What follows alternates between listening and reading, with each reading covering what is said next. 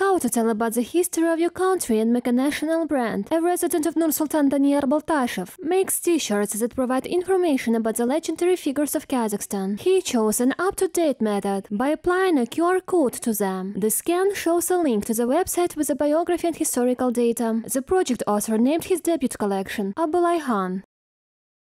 I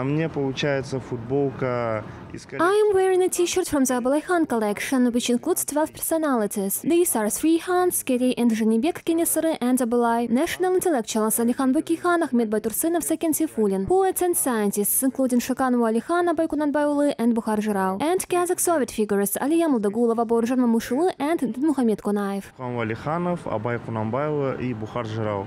И советские казахские деятели – это Aliya Moldagulova, Bauyrzhan, Momyshuly и Dinmukhamed, Konayev.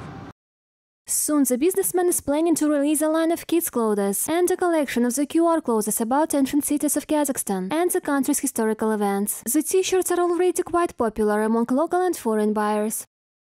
В целом я очень люблю историю нашей страны и вот в последние годы. All in all, I really like the history of our country. We could see that the history of Kazakhstan and the national color got more and more popular in recent years. We have foreign customers as well, and I think this is impactful, since these clothes popularize the history of our country and our identity as a whole. These t-shirts portray our mentality, I would say. Что это все же популяризирует именно историю нашей страны, в целом наш колорит, наш менталитет, и все же это все передает им посредством вот данных футболок.